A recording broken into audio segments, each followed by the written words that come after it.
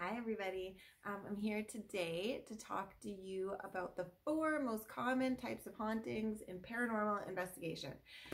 So there's lots of different kinds of ghosts and lots of really cool stories about all the different kinds of ghosts that there are, but there seems to be 4 types of hauntings that are most kind of accepted and most common within the paranormal community, and we're going to kind of touch on each of them. Now, I've done videos about some of these like individually in the past, but some of them, if you make a video about it, you're either going to have to ramble on forever about your like personal experiences or theories, or they're going to be like 2-minute long videos. So we're just going to kind of briefly touch on each of them and go from there.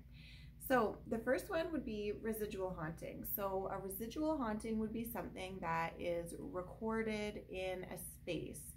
So basically something traumatic happens or something repetitive happens and it records itself on a space or a location or a time. Now these can be the types of hauntings where you hear like a door close and boots kind of walk up some steps and then it stops, and that happens like every night at 10 p.m. Possibly there was a residual recording on that location at that time because somebody in a previous lifetime came through the door at that time and walked up the stairs in their boots at that time. So usually people think that it has to be a traumatic event, but you don't really know for sure. Like it could be just anything, possibly like your repetitive actions that you go through every day. So every Sunday you do the laundry, you walk up and down the stairs at the same time.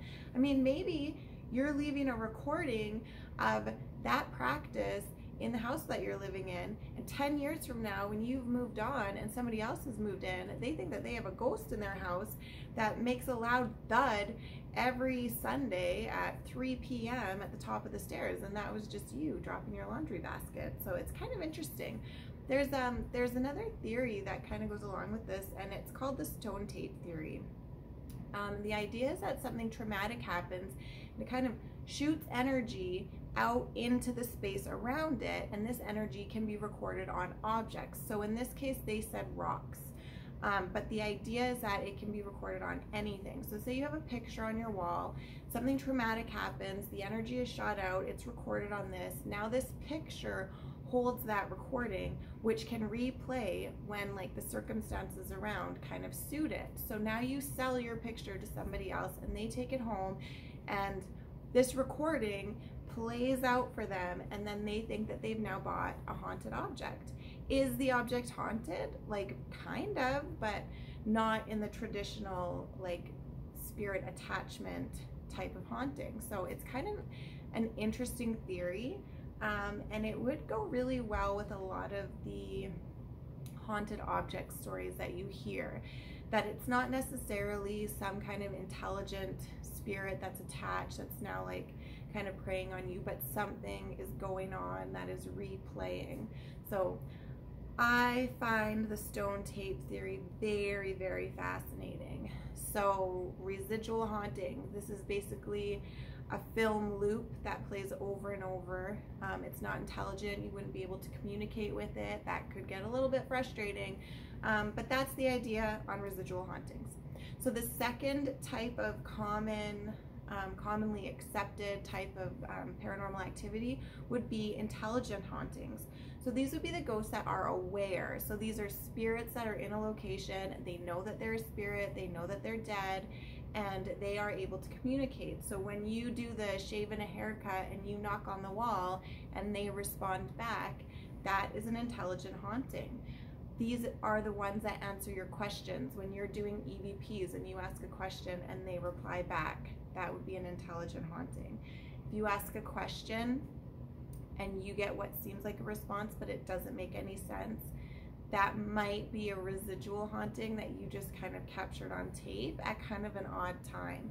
But if you're asking questions and you're getting answers that go with the questions, you're probably dealing with an intelligent haunting, and this is a location that you probably want to go back to over and over again to keep communicating with the spirits there and see like what they're up to and what they have to say and what's going on. The third type of haunting is poltergeists. So generally believed that poltergeists are actually humans. So humans are kind of projecting their energy out, and it causes poltergeist activity.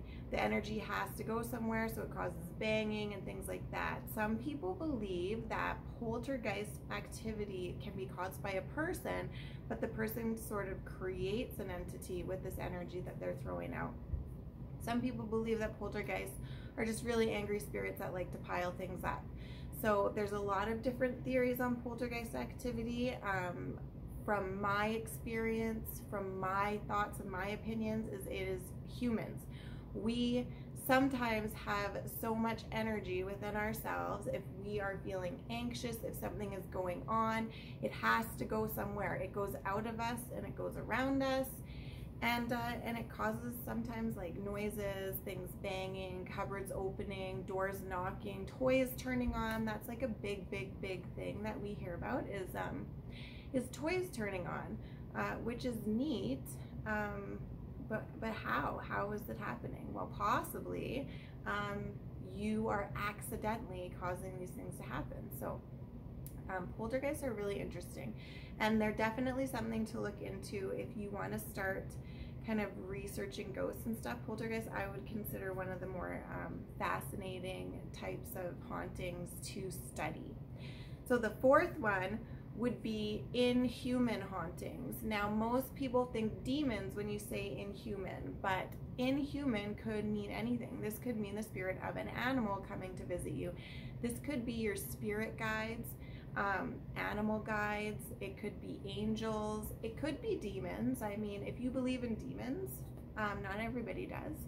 So if you believe in angels, but this would be anything that isn't a human haunting or like residual. So if you're visited by your angel guides, then you've had an inhuman spiritual experience, which is kind of cool. Not a lot of people understand a lot about inhuman hauntings, and we've actually never come across what I would deem a demon or an inhuman entity that's sticking around that didn't just kind of pop in to check on somebody or something like that. Although we have had some spirits, some animal spirits that have been around, so I guess that would kind of count, but it seems like they just kind of do their own thing, so I don't know. But if you had an animal that passed away and you experienced it coming to visit you, or you felt your cat rub on your leg after they had passed away, then you have experienced an inhuman haunting. So not necessarily a bad thing.